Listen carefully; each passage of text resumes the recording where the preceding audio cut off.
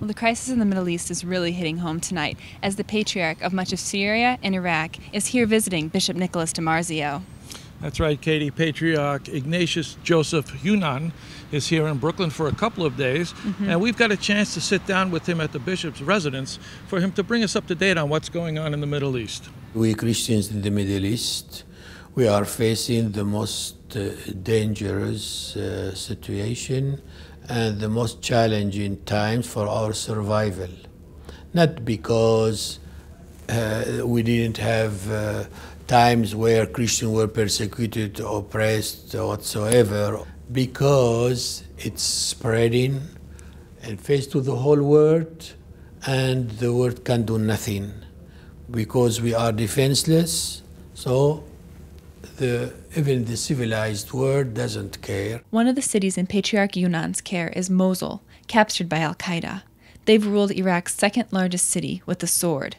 All of Mosul's Christians are gone. No Holy Mass was celebrated for the first time in the history of that city, which was at once one of the largest community of Christians still living there. We have in Mosul at least 25 churches. They've been abandoned, and some of them put in fire. Patriarch Younan says he and his fellow patriarchs have warned of danger, starting with the so-called Arab Spring, embraced by the West, hoping peace and democracy would come to the Middle Eastern countries. We used to tell them in Europe, please be careful, because there is the rising of Muslim fundamentalism among the Sunnis. They think that they have to rule all Muslim communities in the world. Now, the so-called opposition in Syria,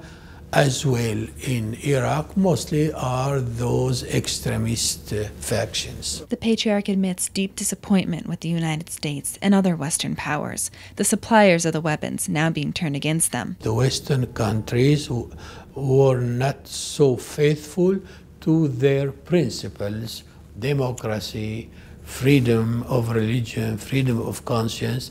They were mostly interested in the oil and opportunistic,